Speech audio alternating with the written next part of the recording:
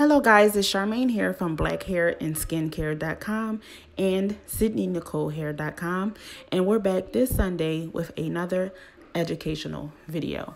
Now, before we get into this video, make sure you go on head on over to the website blackhairandskincare.com, where we now have the organic leave-in hair cream along with the organic hair refreshing mist. All organic ingredients paired together for greatness.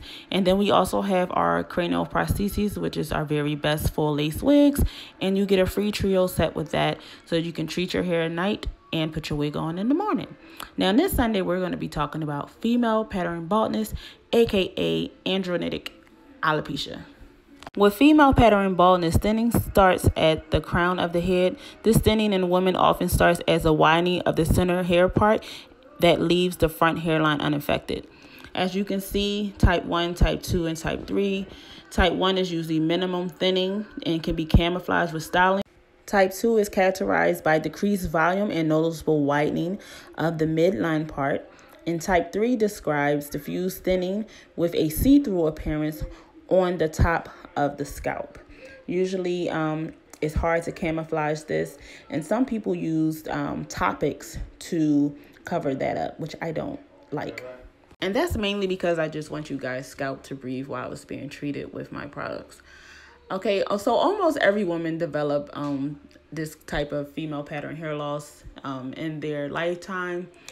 As the name suggests, androgenic alopecia involves the action of the hormones called androgens, which are essential for normal male sexual development and have other important functions in both sexes, including sex drive and regulation of hair growth.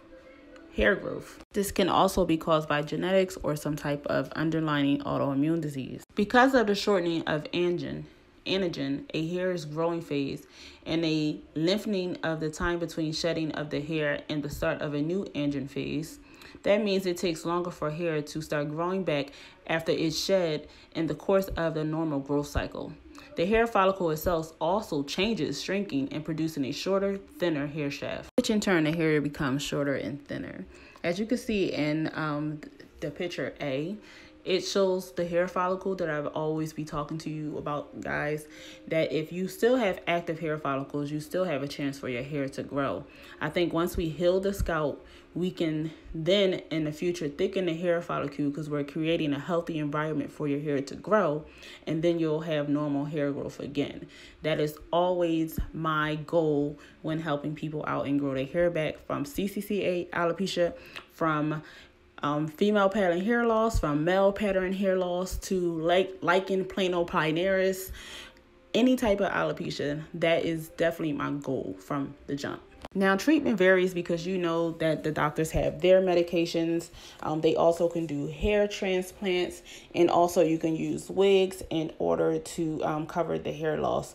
I have a bundle on my website where you can cover the hair loss with your wig while treating with my product. Now, what I suggest for treatment is to take the pumpkin seed oil pills 2 times a day, or you can take the liquid 2 times a day. I also just suggest MSM, which is a natural sulfur which occurs in the body, and it has anti-inflammatory properties.